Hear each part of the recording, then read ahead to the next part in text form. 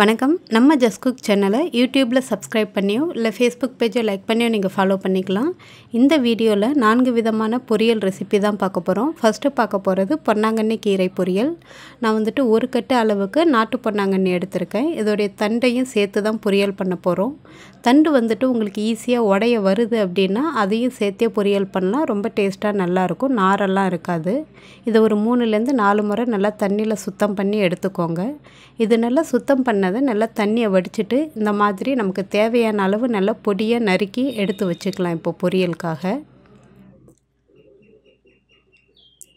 இப்போது நான் தேவையான அளவு கீரையை நல்லா பொடியாக கட் பண்ணி எடுத்துருக்கேன். இப்போ இது எப்படி பொரியல் செஞ்சிடுறது அப்படின்னு பார்த்துடலாம். ஒரு கடாயில் 1 டேபிள் ஸ்பூன் அளவுக்கு எண்ணெய் சூடு பண்ணிக்கலாம்.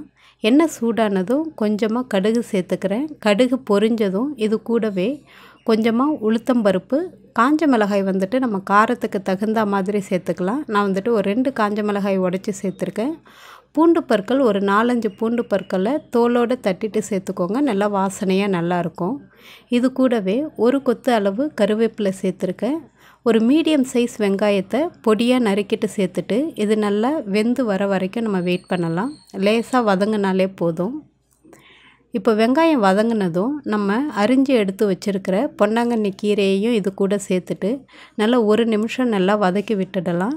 நம்ம ஆரம்பத்திலே உப்பு சேர்க்கக்கூடாது. நல்லா வதக்கி விட்டுட்டு அதுக்கு பிறகு தான் உப்பு சேர்க்கணும். ஏன்னா நம்ம அரிஞ்சதும் கீரை அதிகமாக தெரியும். ஜஸ்ட்டு அது வேக ஆரம்பிச்சிருச்சு அப்படின்னா அதோடைய குவான்டிட்டி ரொம்பவே குறைஞ்சிடும். அதனால் அதுக்கு தகுந்த மாதிரி உப்பு சேர்த்துட்டு இன்னொரு 1 நிமிஷம் நல்லா மிதமான தீயில் வச்சு வேக வச்சிடலாம். ஹை ஃப்ளேமில் வைக்க வேண்டாம்.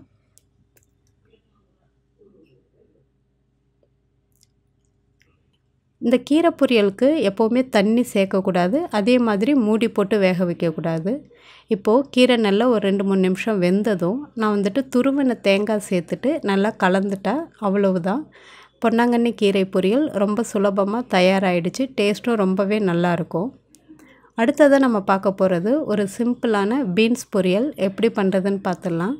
ஒரு கடாயில் 1 டேபிள் ஸ்பூன் எண்ணெய் சூடு பண்ணியிருக்கேன். எண்ணெய் சூடானதும் கொஞ்சமாக கடுகு சேர்த்து பொரிய வச்சுட்டு இது கூடவே 1 ஸ்பூன் அப்படி இல்லைன்னா ஒரு 2 ஸ்பூன் அளவுக்கு கடலைப்பருப்பு சேர்த்து அது லைட்டாக நிறம் மாறுற வரைக்கும் நல்லா வதக்கிக்கலாம். கடலைப்பருப்பு நல்லா பொரிஞ்சதும் காரத்துக்காக ஒரே ஒரு காஞ்ச மிளகாய் உடைச்சிட்டு சேர்த்துருக்கேன். கொஞ்சமாக பெருங்காயத்தூள், 1 கொத்து கருவேப்பிலை, கொஞ்சமாக வெங்காயம் பொடியாக நறுக்கிட்டு சேர்த்துருக்கேன். வெங்காயம் லேசாக வதங்கி வரட்டும்.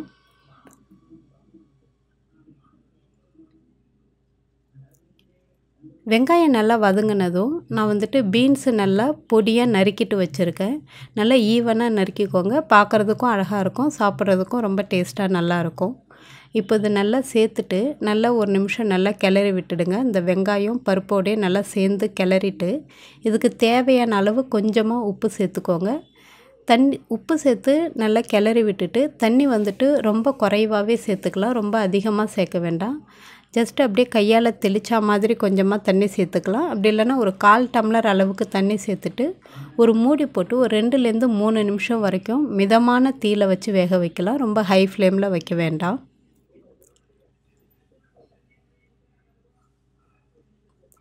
இப்போது காய் எல்லாமே நல்லா வெந்து வந்திருக்கு. தண்ணியும் நல்லா ட்ரை ஆகிடுச்சு. இதில் நம்ம துருவின தேங்காய் கொஞ்சமாக சேர்த்துட்டு அடுப்பை ஆஃப் பண்ணிவிட்டு அப்படியே கலந்து விட்டுட்டோம் அப்படின்னா ரொம்ப சூப்பரான பீன்ஸ் பொரியல் தயாராகிடுச்சு. எப்போவுமே நம்ம பீன்ஸும் கேரட்டும் சேர்த்து பண்ணுவோம். இதே மாதிரி பீன்ஸு தனியாக பண்ணும்போது அதோடைய டேஸ்ட்டு ரொம்பவே நல்லாயிருக்கும். அடுத்ததாக நம்ம பார்க்க போகிறது வாழைத்தண்டு பொரியல் எப்படி பண்ணுறதுன்னு பார்த்துடலாம்.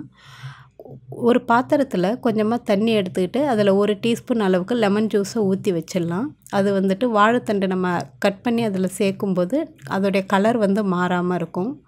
அதில் நான் 1 துண்டு அளவுக்கு வாழைத்தண்டு எடுத்திருக்கேன். அது 2 ஓரங்களையும் நறுக்கிட்டு சின்ன சின்ன வில்லைகளாக நம்ம நறுக்கிக்கலாம். அதாவது ரவுண்டாக கட் பண்ணிக்கலாம். கட் பண்ணிவிட்டு இந்த மாதிரி ஆட்காட்டி விரலால் அதோடைய நாரை மட்டும் நம்ம தனியாக எடுத்துடலாம்.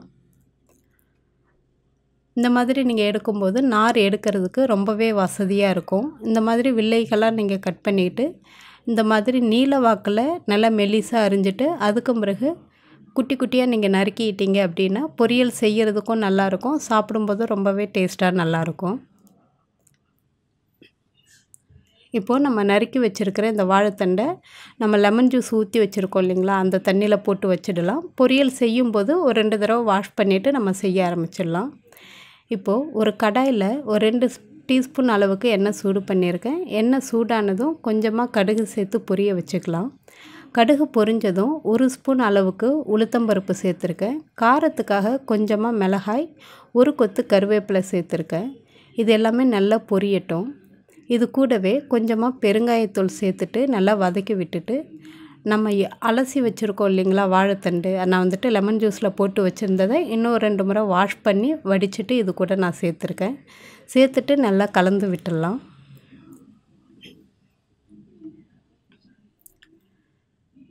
இது நல்லா கலந்ததும் நம்ம மிதமான தீயில வச்சுட்டு ஒரு 2 நிமிஷம் வேக வைக்கலாம். தண்ணி எதுவும் நம்ம சேர்க்க வேண்டாம் இதுக்கு. இப்போது இந்த காய்க்கு தேவையான அளவு கொஞ்சமாக நான் உப்பு சேர்த்துருக்கேன். உப்பு சேர்த்துட்டு இந்த வாழைத்தண்டை லேசாக நம்ம கிளறி விட்டுட்டு இன்னும் 2 நிமிஷம் மிதமான தீயில வச்சுட்டோம் அப்படின்னா பொரியல் தயாராகிடும். நல்லா தண்டு நல்லா வெந்து அழகாக வந்துடும்.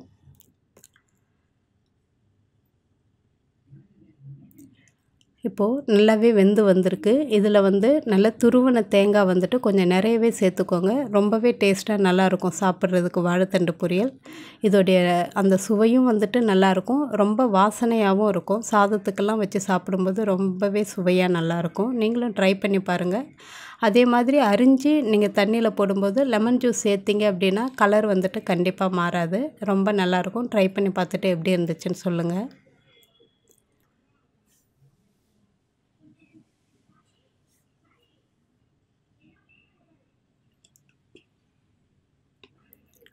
இப்போது அடுத்ததாக நம்ம பார்க்க போகிறது காலிஃப்ளவர் பொரியல் எப்படி பண்ணுறதுன்னு நம்ம பார்த்துடலாம். நான் வந்துட்டு ஒரு காலிஃப்ளவரை இந்த மாதிரி சின்ன சின்னதாக நறுக்கிட்டு உப்பு தண்ணியில் போட்டு வச்சுருக்கேன். நார்மல் தண்ணியில் கல் உப்பு கொஞ்சம் சேர்த்துட்டு அதில் ஊற வச்சுருக்கேன்.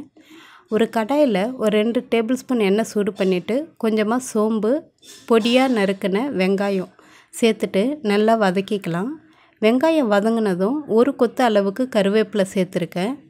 நல்ல வெங்காயம் நல்லா வதங்கி வரட்டும். இது கூடவே ஒரு 2 தக்காளி நல்லா பழுத்த தக்காளியாக இருக்கட்டும், அதையும் சேர்த்துட்டு அது கூடவே கொஞ்சமாக உப்பு, மஞ்சள் தூள் சேர்த்துட்டு நல்லா குழஞ்சி வர வரைக்கும் வேக வச்சுக்கலாம். தக்காளி நல்லா குழஞ்சதும் ஒரு 1½ ஸ்பூன் அளவுக்கு வெறும் மிளகாய்த்தூள், 1 ஸ்பூன் அளவுக்கு தனியாத்தூள் சேர்த்துருக்கேன். ஒரு 1/2 ஸ்பூன் அளவுக்கு ஜீரகத்தூள் சேர்த்துட்டு இதோடைய பச்சை வாசனை போகிற வரைக்கும் நல்லா வதக்கிக்கலாம். அதோடைய பச்சை வாசனை போனதும் நம்ம உப்பு தண்ணியில் போட்டு வச்சுருக்கிற அந்த காலிஃப்ளவர் பூக்களையும் எடுத்துட்டு இது கூட நம்ம சேர்த்துக்கலாம்.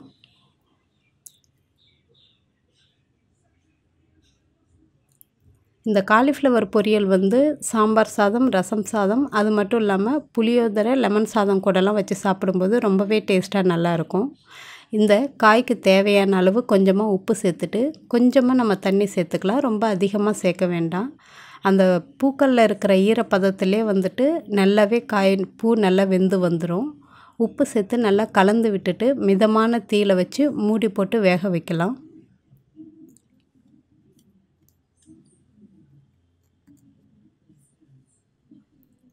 எப்போவுமே நம்ம எந்த காய் பொரியல் பண்ணும்போதும் அதை ஹை ஃப்ளேமில் வச்சு நம்ம வேக வைக்கக்கூடாது.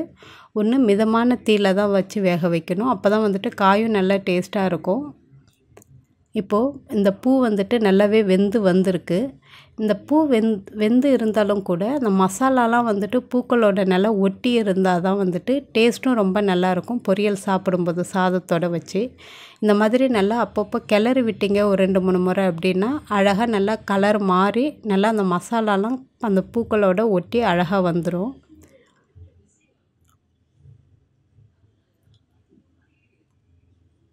இப்போது சூப்பராக காலிஃப்ளவர் பொரியல் தயாராகிடுச்சு. இது மேலே பொடியாக நறுக்கி வச்சுருக்கிற கொத்தமல்லி இலையை கொஞ்சமாக தூவிக்கலாம். தூவிட்டு நல்லா ஒரு முறை நல்லா கலந்து விட்டீங்க அப்படின்னா ரொம்ப சூப்பராக காலிஃப்ளவர் பொரியல் தயாராகிடுச்சு.